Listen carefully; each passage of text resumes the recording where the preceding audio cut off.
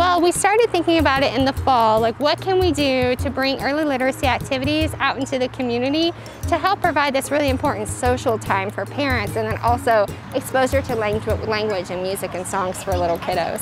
And we thought, well, it's fall, it's outdoors, so we started in the fall, we took a break over the winter, and now we're back out in the spring.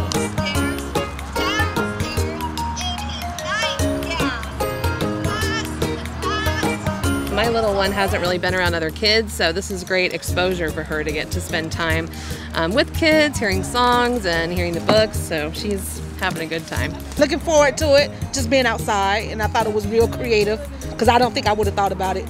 Taking story time from the library to outside to accommodate, you know, because of Corona. We're happy that we were able to find a safe way to get everyone together, and they're happy to be able to bring their kids back to story time.